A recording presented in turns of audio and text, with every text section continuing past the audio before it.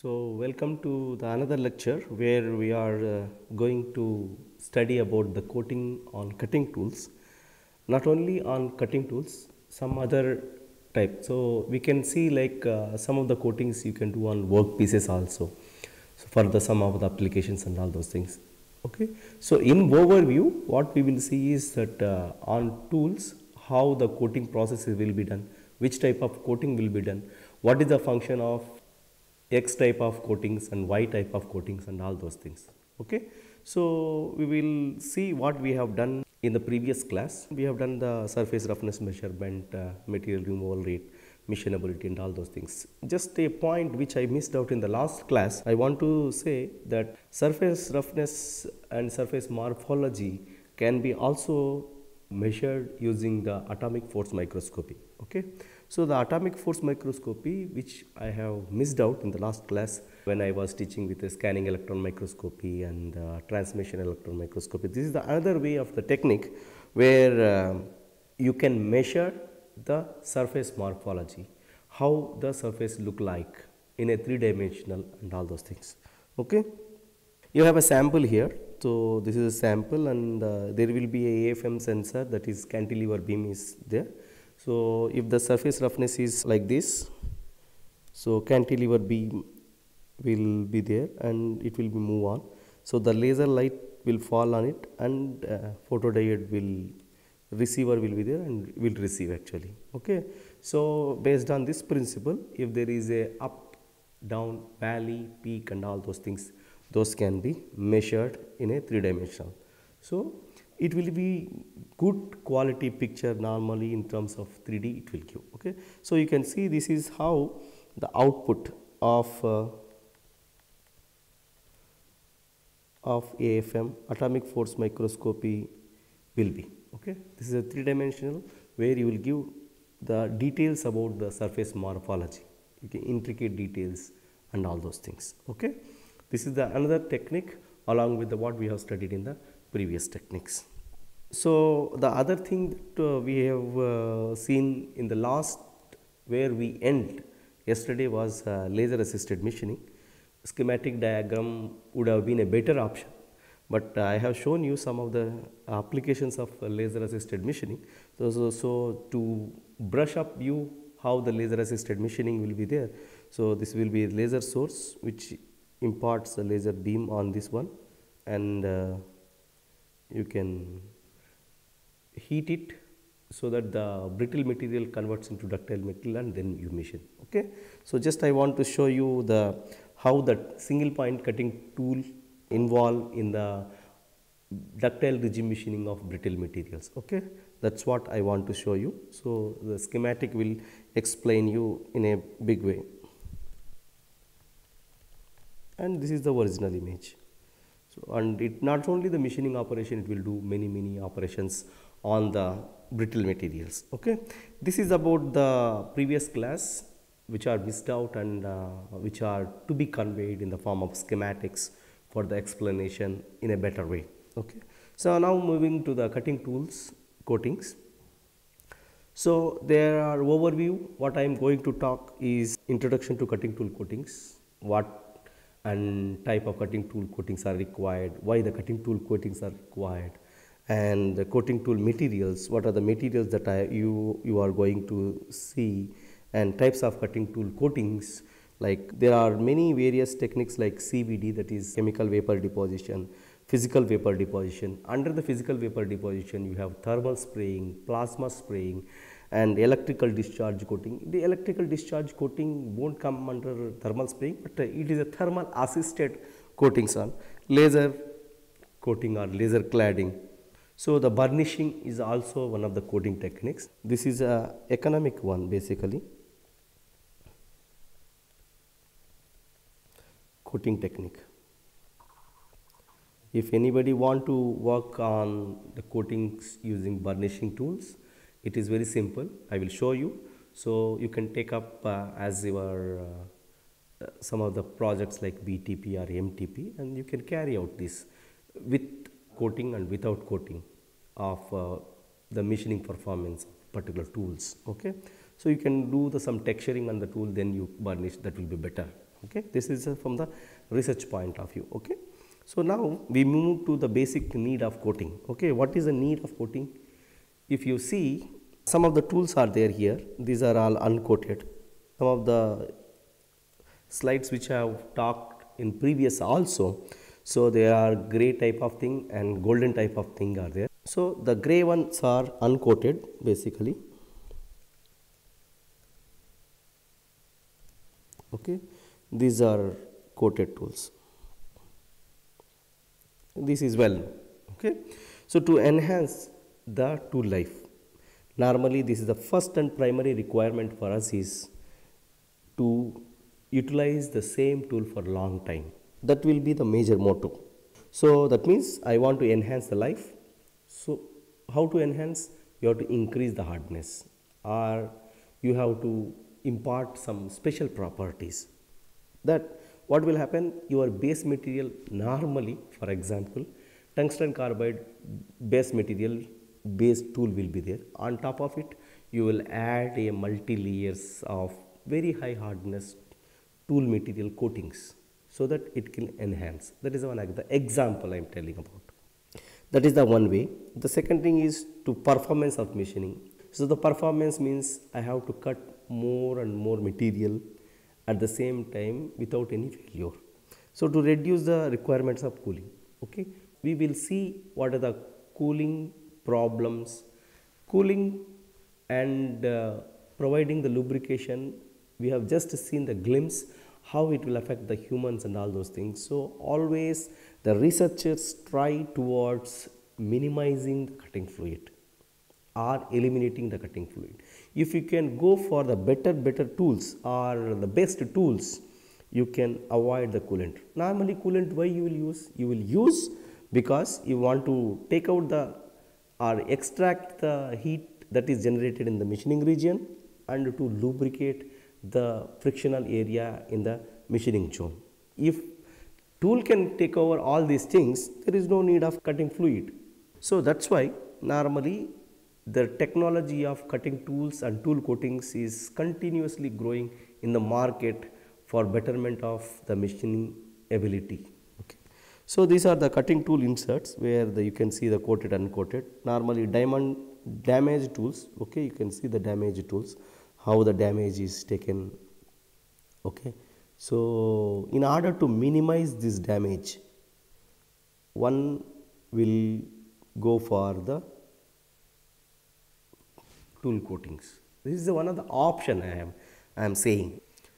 So there are varieties of tool coatings.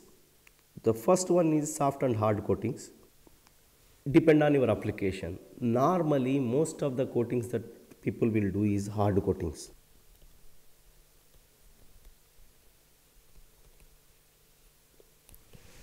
Normally these are the hard coatings they will do because to increase the hardness, penetration, resistance to penetration is what you require. For that purpose, you will always use hard coatings.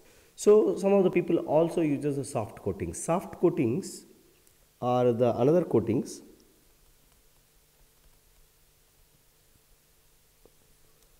Why soft coatings are used?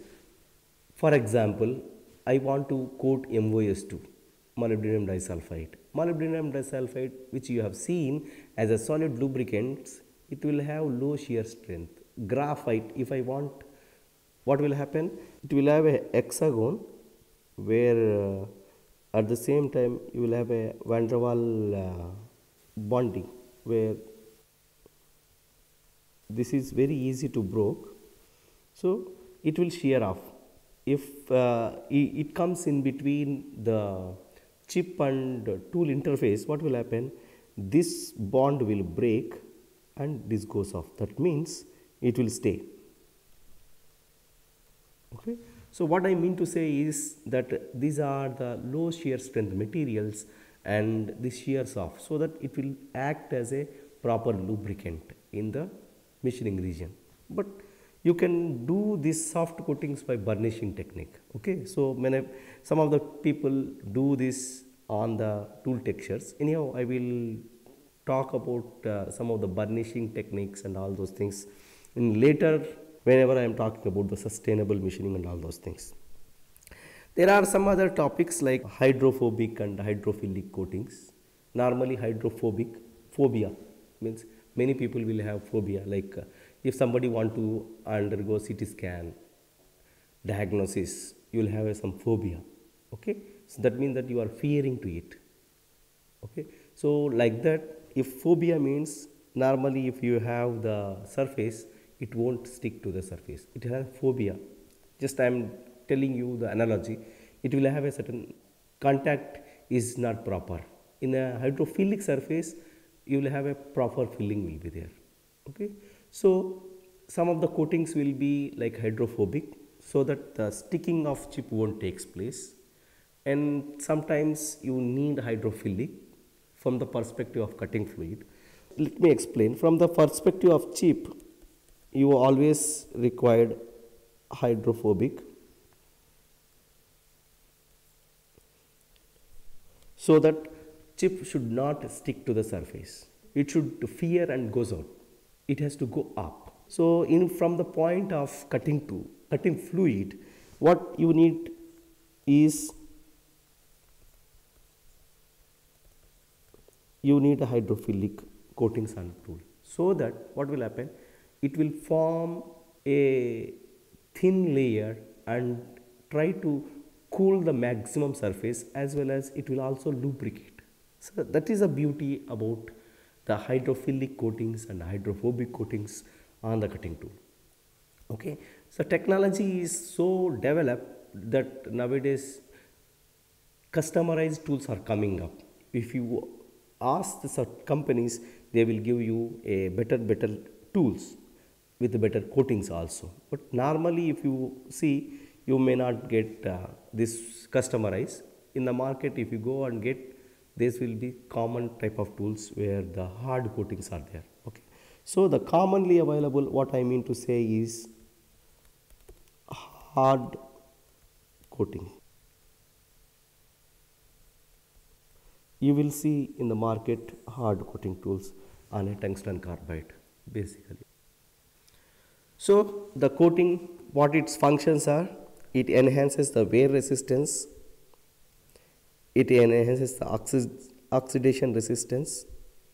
So the wear resistance means the wear and tear will be minimum. Okay, so you can see the nose wear here in this picture. So I want the less nose wear. For that, I need to go for certain coatings where the wear resistance is more, so that I can increase or enhance the tool life. That is called the wear resistant coatings. So the oxidation resistant, it should not form the oxidation.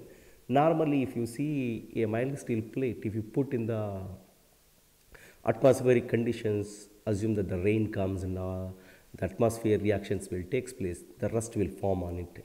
Okay, so whenever rust form, you just scratch with nail, you can remove it, because whenever there is a pure mild steel is there, you cannot scratch it. Okay, so when the oxidation forms, the rust forms, is nothing but the oxidation or oxide film, you can easily scratch it. That means that the strength will go down. So what I want is, I want less scratching. For that, oxidation resistance to metal fatigue you required.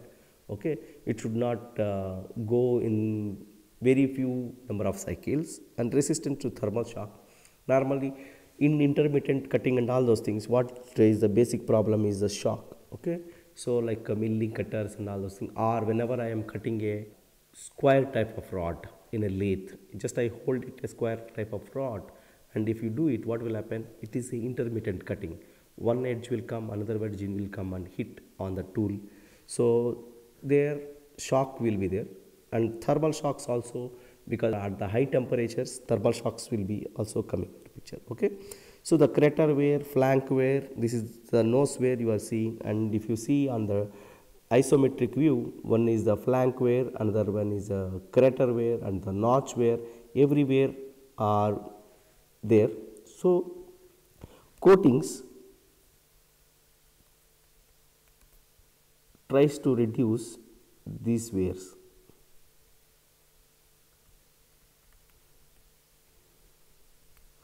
spare types. Okay, that is our primary motto.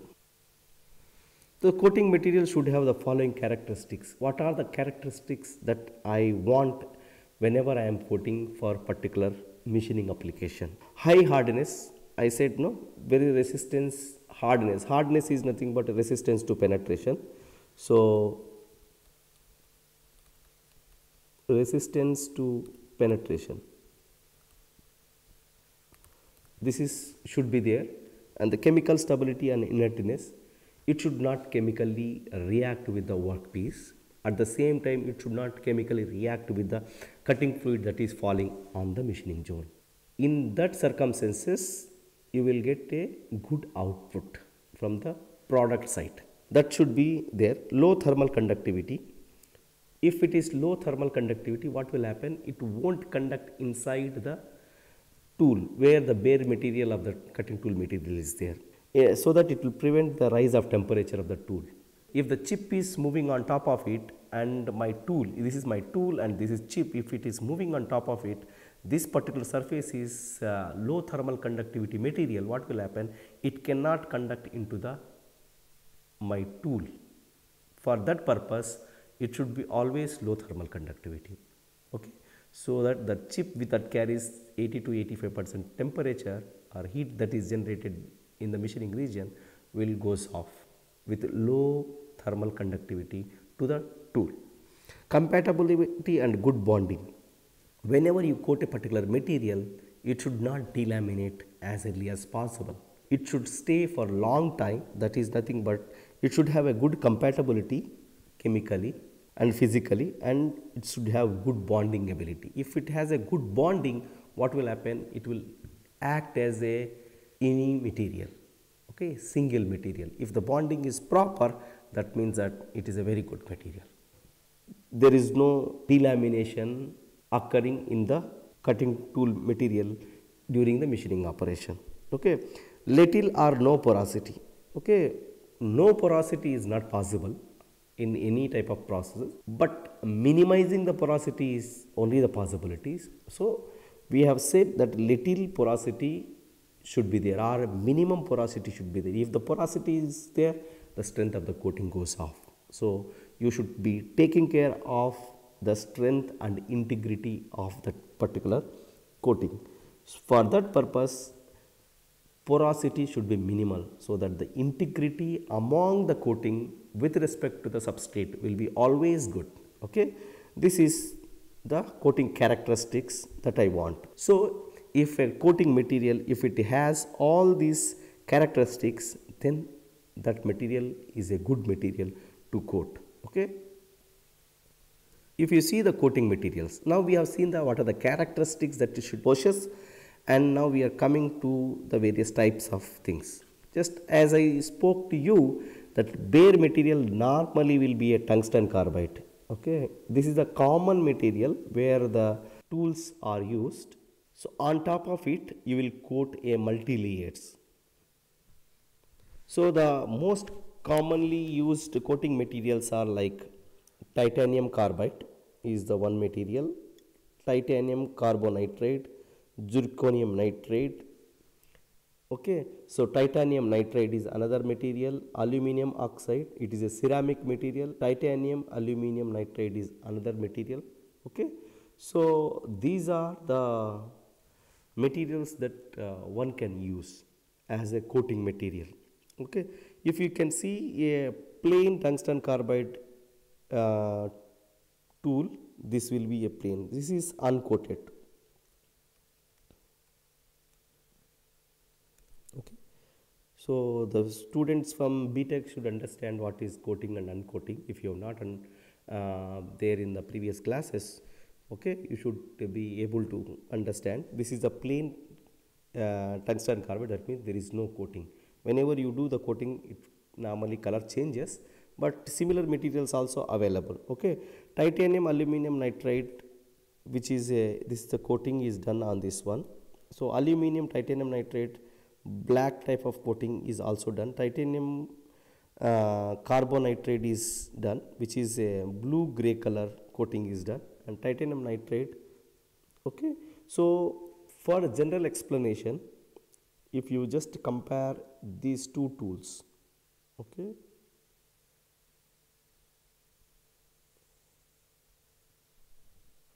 okay, this is uncoated tool and this is coated tool.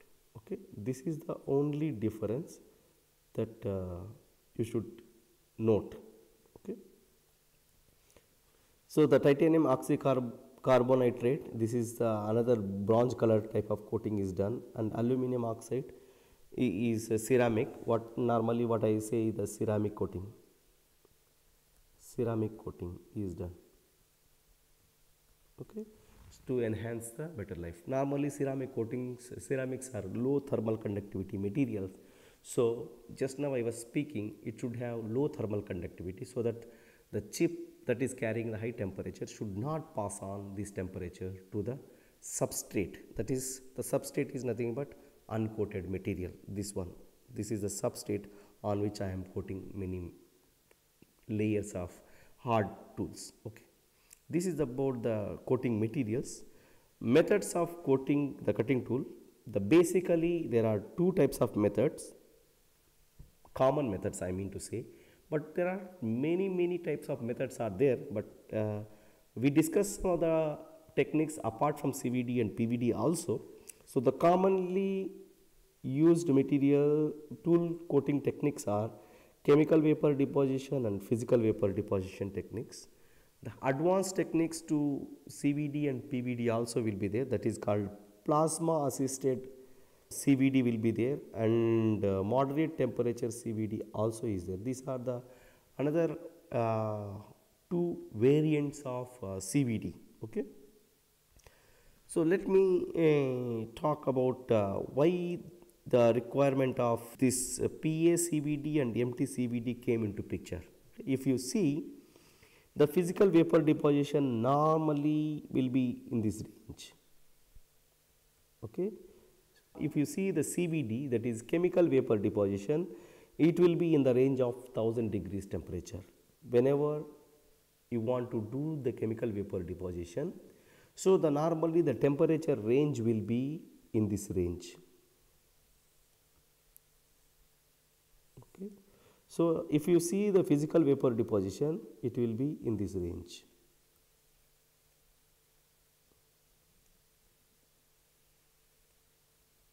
Okay. So that means chemical vapor deposition require higher temperatures. But the basic problem is whenever you go for higher and higher temperatures, the basic problem comes is, if at all my composition have many elements in it, some of the elements may goes off, sublimate.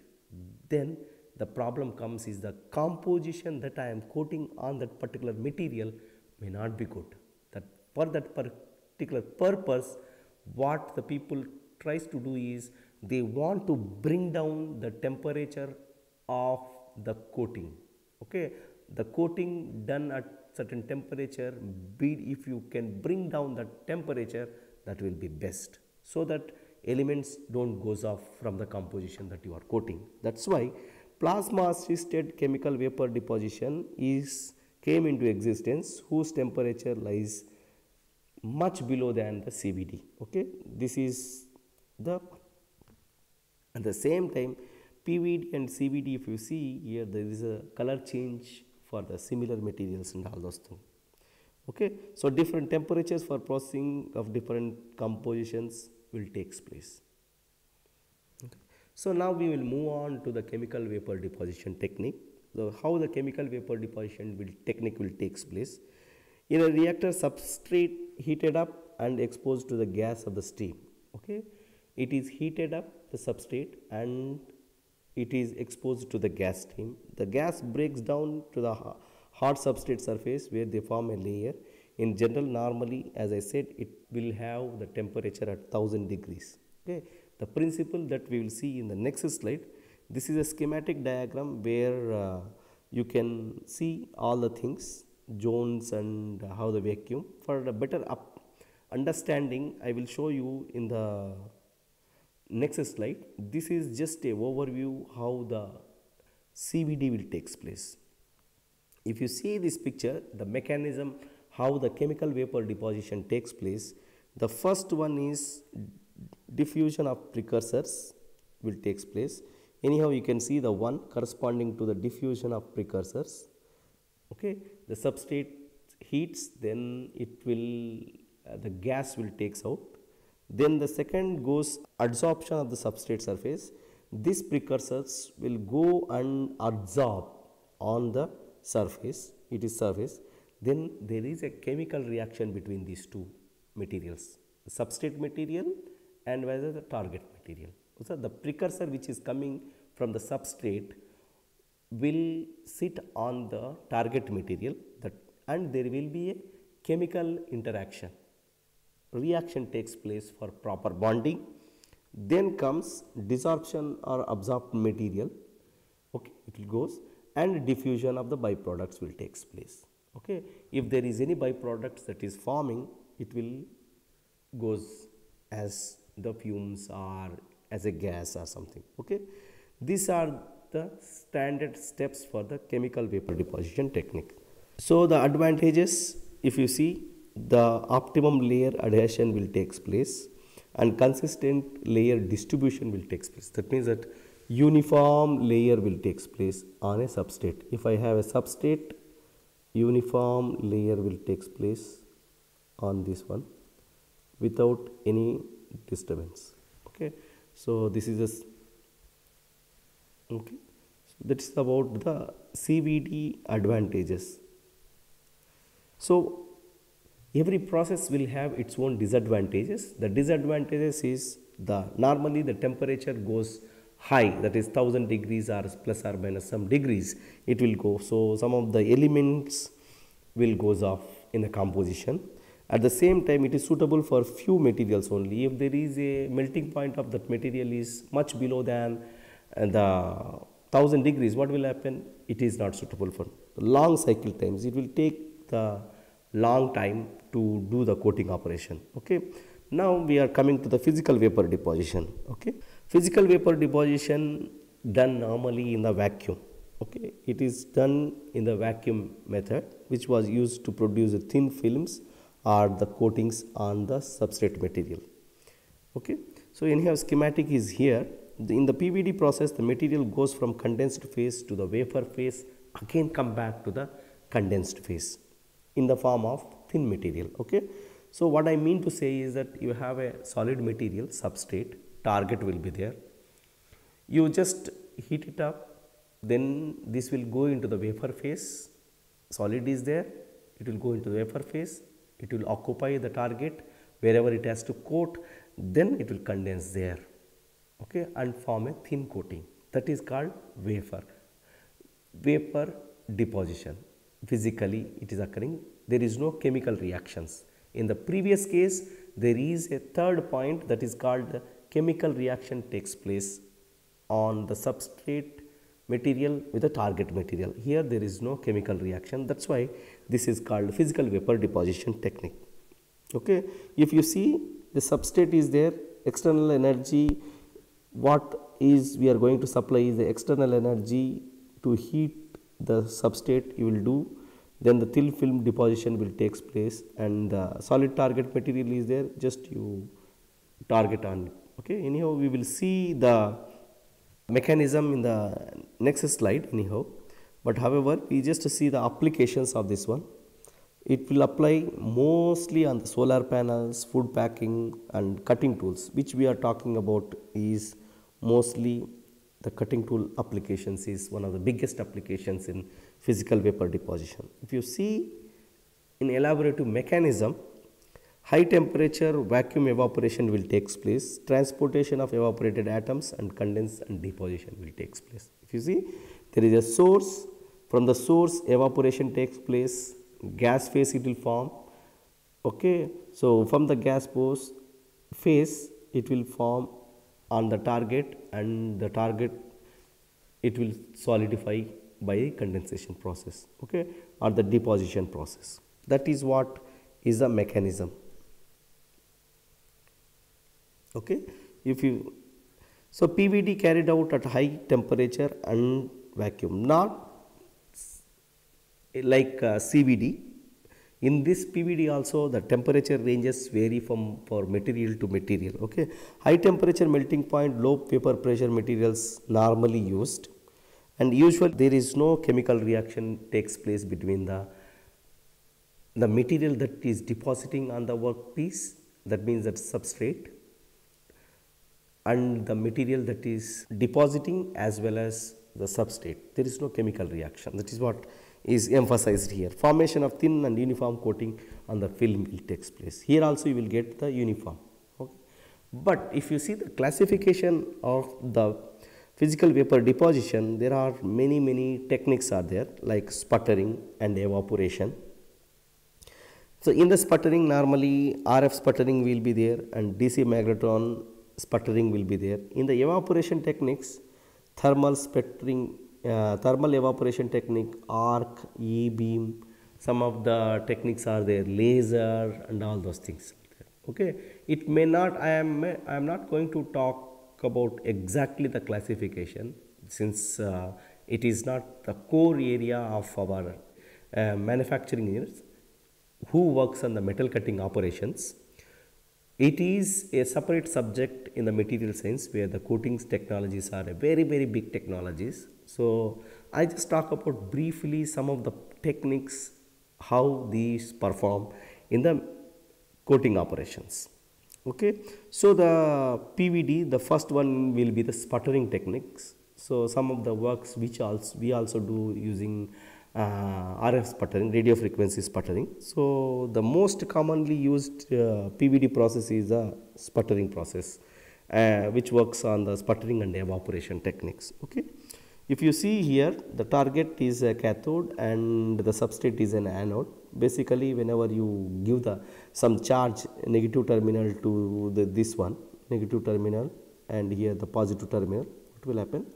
There will be a charge deposition. Material is removed from the target by the momentum of transfer, by the collision of atoms and molecules. Okay, the material is removed from the target basically. Okay, so we will have the target and we will have the substrate material. The target is one. The gas molecules are ionized in a glow charge that is called plasma. Ions will strike the target and remove mainly neutral atoms. The sputtering atoms condense and it will form on the work, the material where on which you have to deposit. Okay, so basically the argon gas is used as a inert atmosphere. I said, you know, in the physical vapor deposition normally vacuum will be created.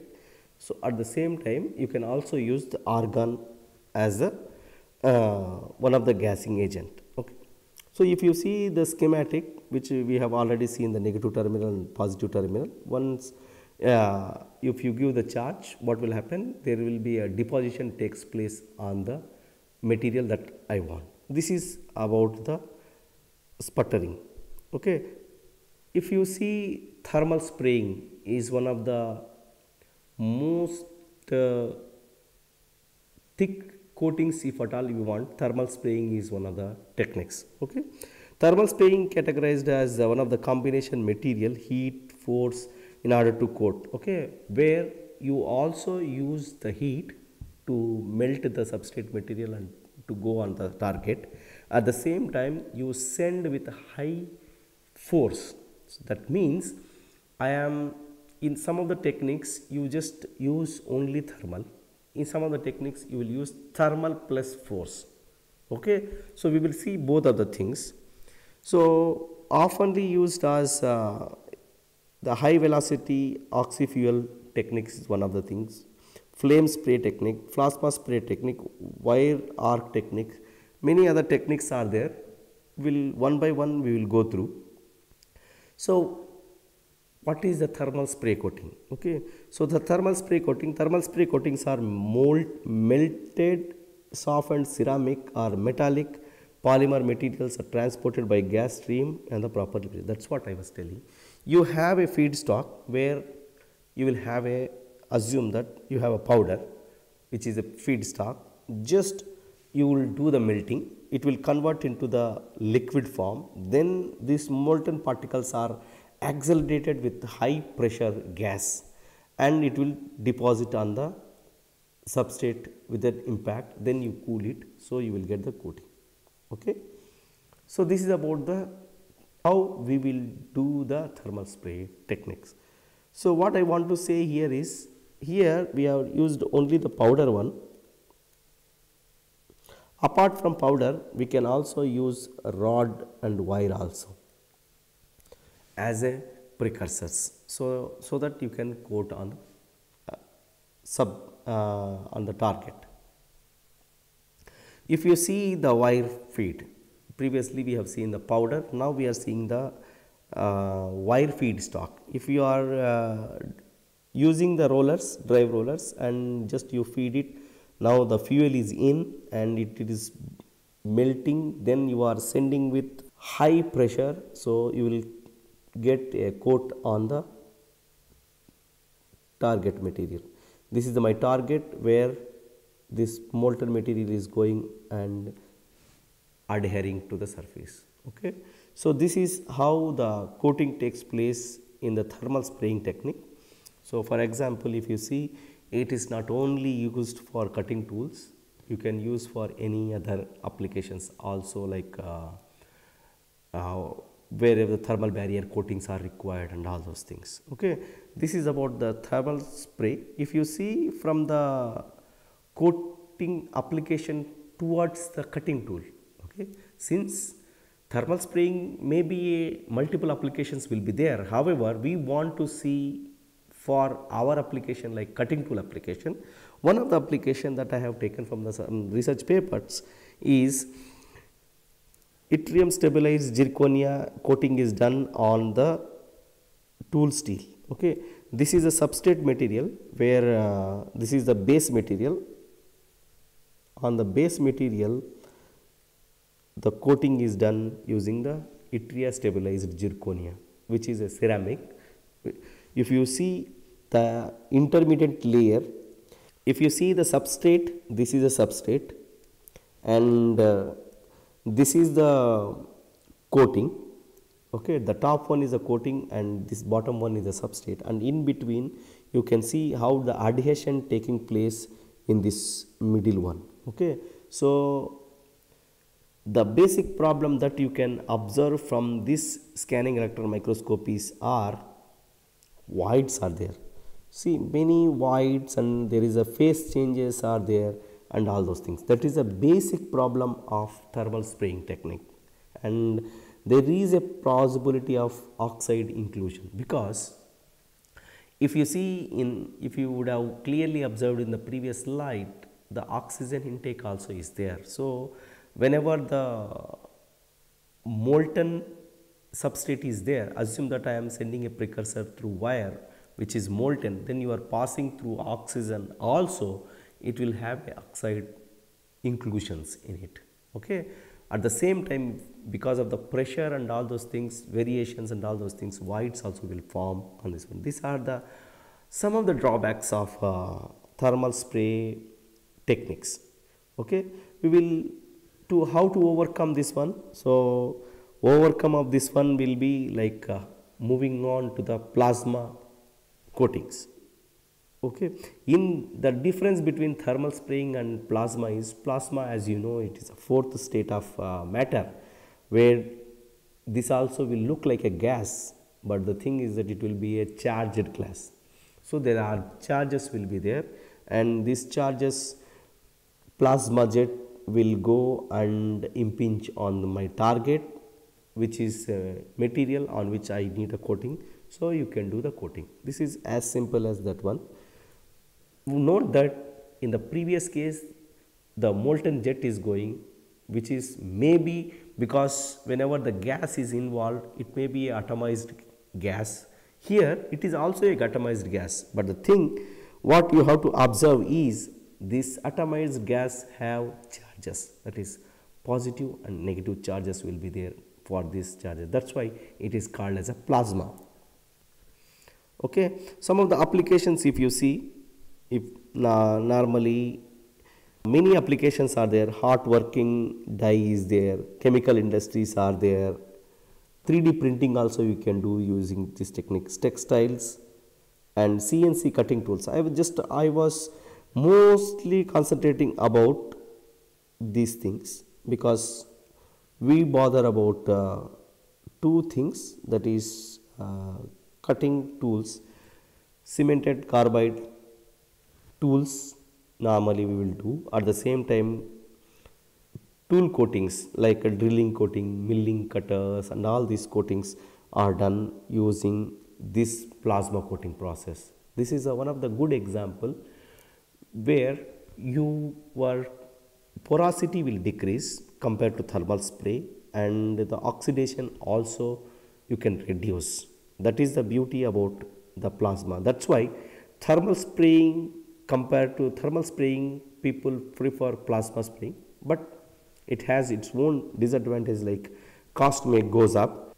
So the cost of the initial equipment may be slightly higher than this one.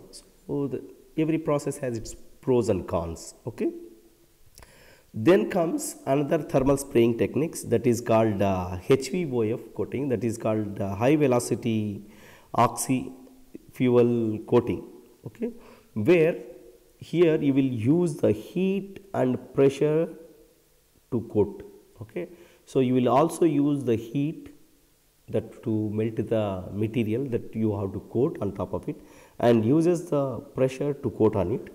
Oxygen is mixed with either a liquid or a gas and combustion chamber where it heats until the forced at the supersonic speeds. Okay, like Mach 3. Okay, so gas is mixed with this one and ejected with very high velocities at the supersonic speeds. Okay. Is designed like a jet engine technology, can produce the velocities like Mach 3. Okay, so it will impinge with high velocity on the substrate on which it has to coat. The coating is ground onto the powder shot and which is binds to the metal, forming a coat.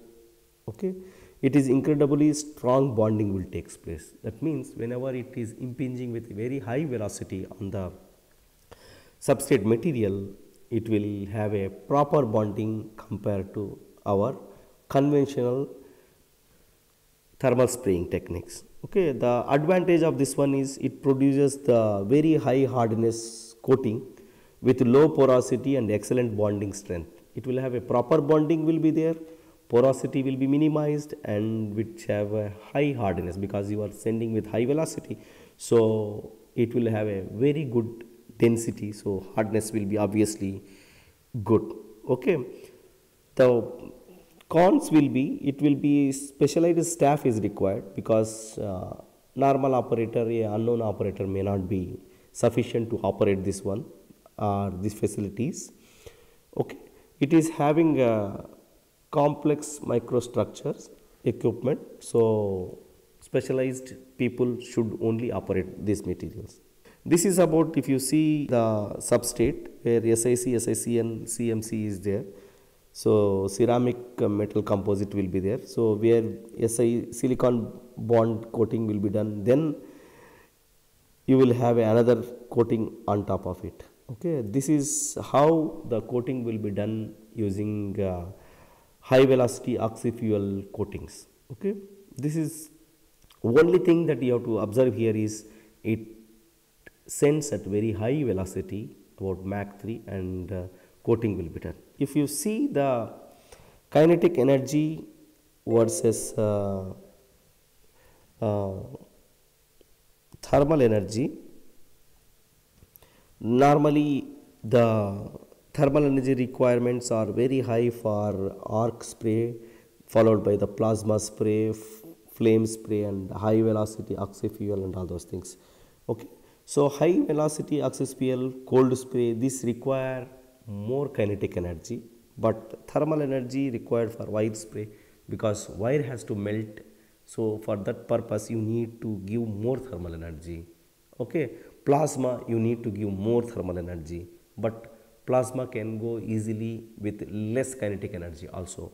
But whenever you want to send the cold spray on top of a substrate to on which you have to coat, it cannot go. So you need high kinetic energy for cold spray, and anyhow you have seen high velocity oxyfuel coating you also send with a Mach 3. Okay, this about the kinetic energy versus thermal energy. How do you manage so that what is your requirement? If I have a thermal source, very good thermal source, and minimal cutting energy, kinetic energy source, what will happen? You just go for these type of things. So if I have a good thermal plus kinetic energy source, I can go for this. And if I have low thermal and high kinetic, normally you can go for the cold spray technique. Okay, that's how you will choose your options whenever you want to do the coating operation. Okay, so electric discharge coating, this is another one coating where thermal energy used. So normally electric discharge machining, many of you may know from the point of electric discharge machining. Okay, when the electric discharge machining will takes place, electric discharge machining, normally you will connect the negative terminal to the tool and the positive terminal to the workpiece. Okay, so the electrons start flowing from, assume that I have a the same schematic, let me draw here. If this is the just a schematic where my tool is there,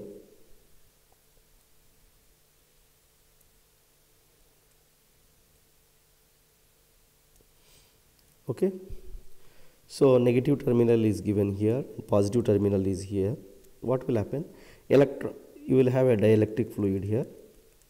So whenever the electrons start moving from this, whenever you give some charge to it, what will happen?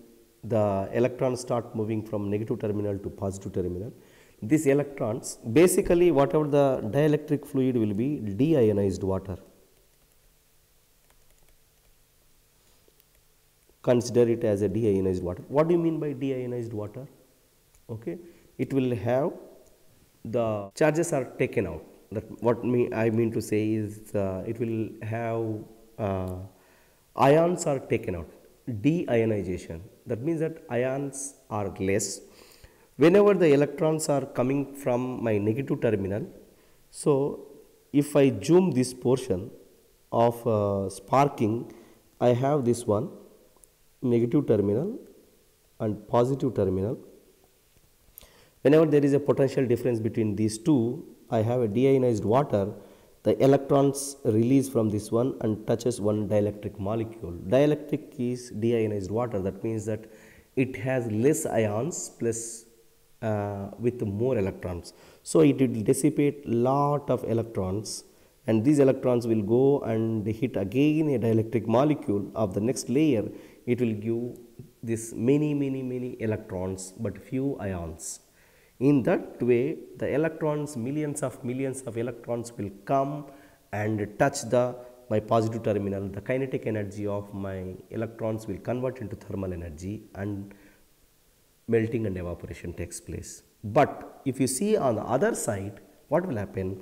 The ions are very less, so this may not go and hit the my negative terminal. So there is a possibility of deposition of the material will takes place. So if I do the reverse polarity, what will happen? If my workpiece is made negative and positive terminal to the tool, what will happen? It will start depositing on top of it. There is a less chance, but deposition, some of the research papers shows the deposition is there, but in practical the deposition may takes place because there is no sufficient amount of ions. Since the ions are also in a big size, against the gravity it has to travel, and hitting may not that much proper where the thermal energy can generate because of the kinetic energy of these ions.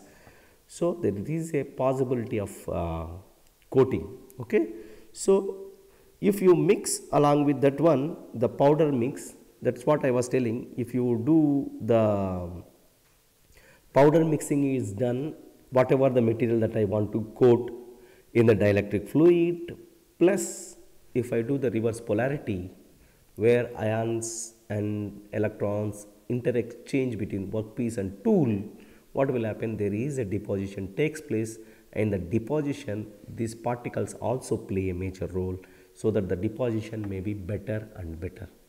Okay, this is one of the hypotheses some of the people are proposing in the last 10 years of research. Okay, so you people, if somebody want to take up as a master's thesis or a BTech thesis, or if you have a normally EDM processes are normally available in the small universities also. It is not a very big costly equipment, so you can take up and you can mix very hard materials as your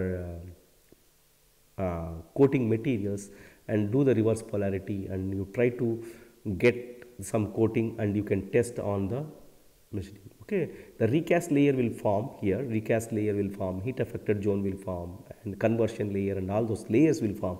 So the recast layer may be the composition of your particles.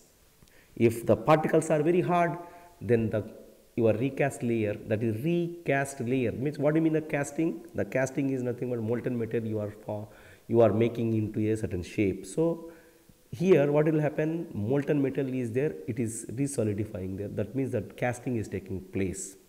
Okay, in between if your particles goes and stick to that one, it is good. Since your particles are harder, so it may have proper bonding and all those things, very better chances are there. Okay, I am not saying that exactly. So these are some of the reports given by some of the researchers in the newly in the research area in the electric discharge coating techniques. Okay, so only thing that you have to always take care is whenever your colleagues also work in the similar areas or EDM, they are working on electro discharge machining and you are working on electro discharge coating. So you should have a separate container where you will have your own fluid, so that it won't contaminate your colleagues cutting dielectric fluid. Okay, so please take care about these things, and this can be a good work if you rightly choose your particles and rightly play with your input parameters like duty cycle and all other things.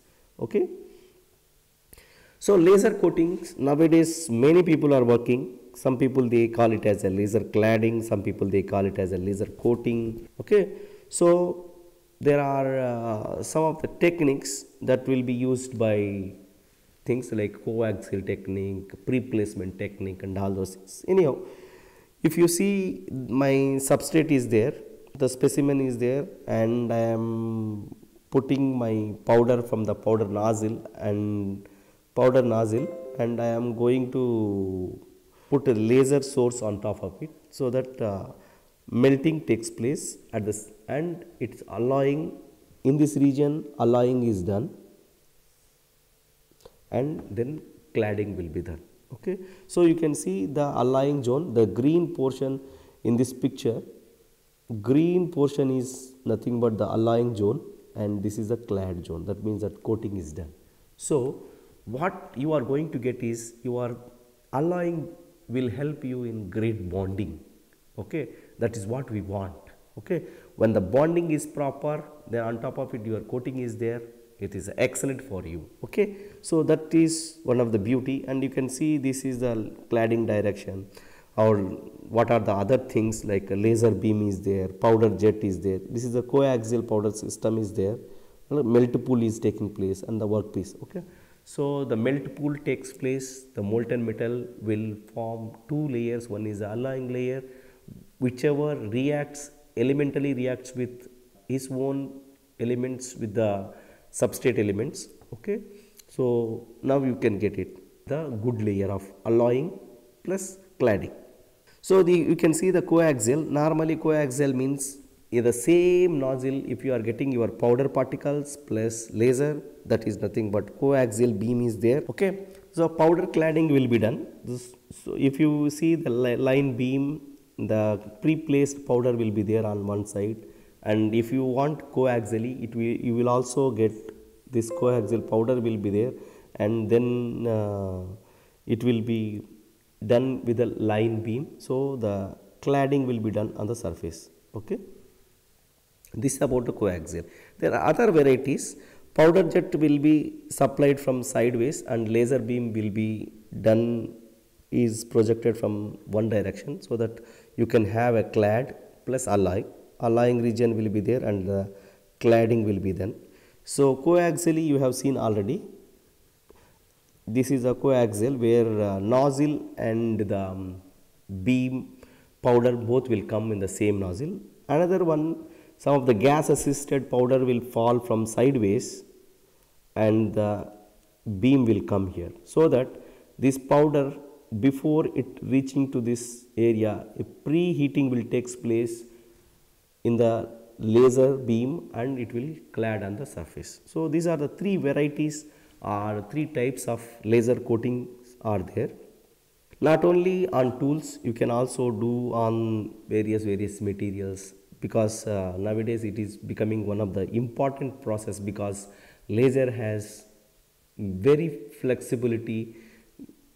The huge flexibility of the laser will help in proper coating and proper bonding in the material. Okay, so this is another way of the coating. You can see the laser coating area. So the base material is there. If you do the cross sectional study of this one, the mixed zone is there, heat affected zone is there, and cladding zone is there. Okay, this is how you do the cladding. And overview of the surface, you can see many of the people works with the laser cladding in the biomedical applications. Okay, other PVDs are pulse laser deposition, where high power laser beam ablates the material from the target. Whenever you just send the high power beam on the target, what will happen? It will ablate the material. That means that it will become the vapors. Argon neon gas is used as an inert atmosphere, and high vacuum is formed, and laser focused on the lens and decide the position. Okay, now it will decide the position and it will deposit on top of it, so that it will deposit on the workpiece. This is called pulse laser deposition. This deposition is one of the advanced techniques, and even some of the people at IIT Guwahati are also working. So if you have the facility, it is a very good technique. You can use this technique and you can coat it.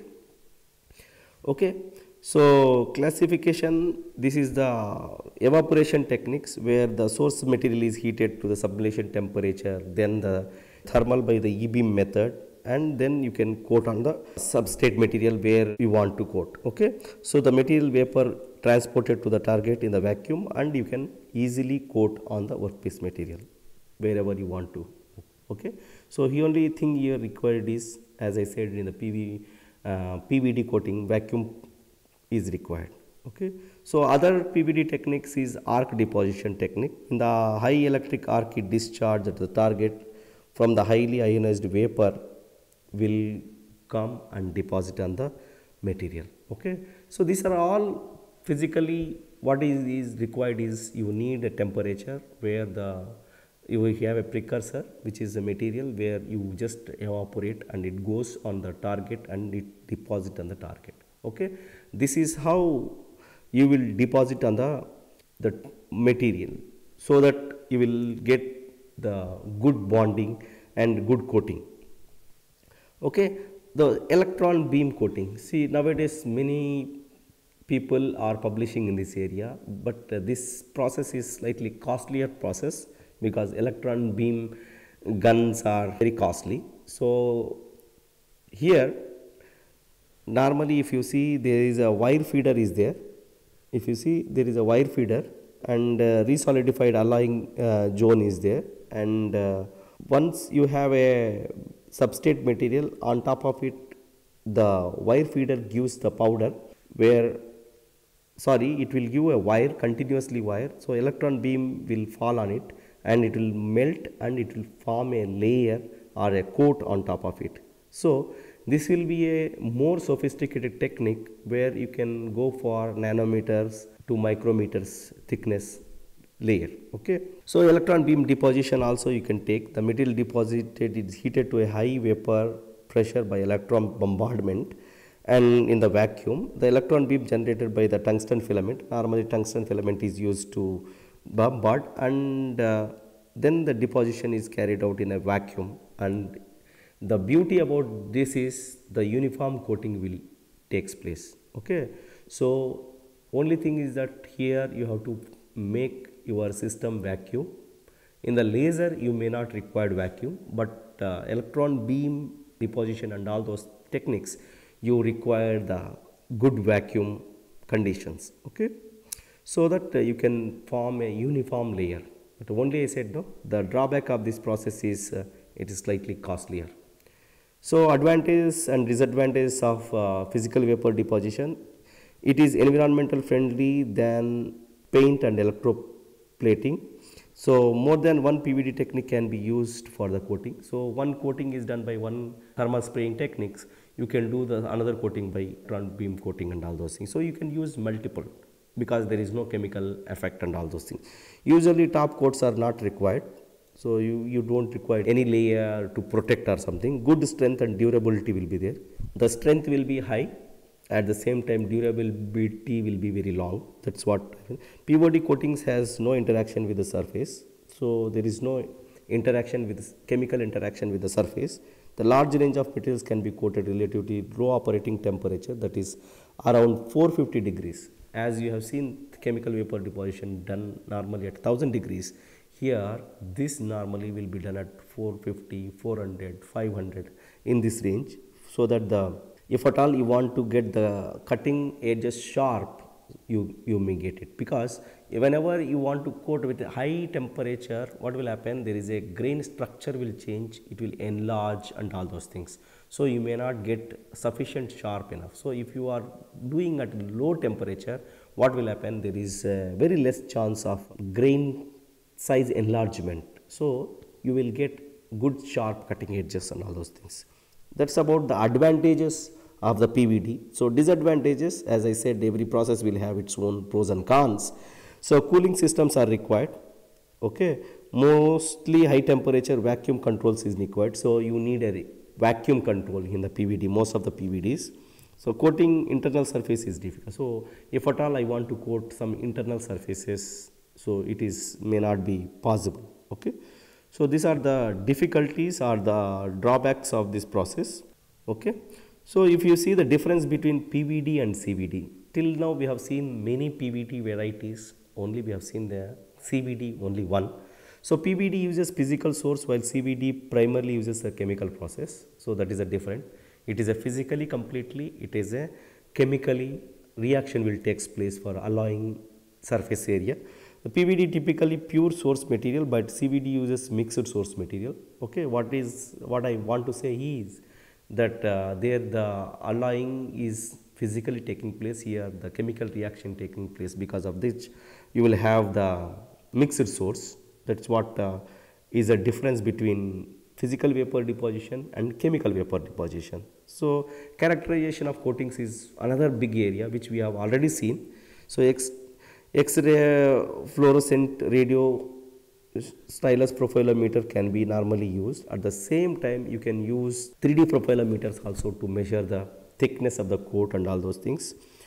So indentations, normally if I want to check the indentations and all those things, I can go for Wicker hardness test, Rockwell hardness test to measure the hardness of this one. And coating compositions, as I said in the previously in the characterization, surface characterization, where I was talking about scanning electron microscopy. So slightly advanced version, because these coatings are nano sizes coatings, you have to go for field enhanced scanning electron microscopy and EDAX analysis. I said no, EDAX analysis will tell you the elemental compositions in the material, okay. So you can characterize elementally plus morphologically and metallurgically, you can do all these things. If at all I want to know the grain boundaries and grain sizes, then you have to go for TEM, transmission electron microscopy and all those things, okay.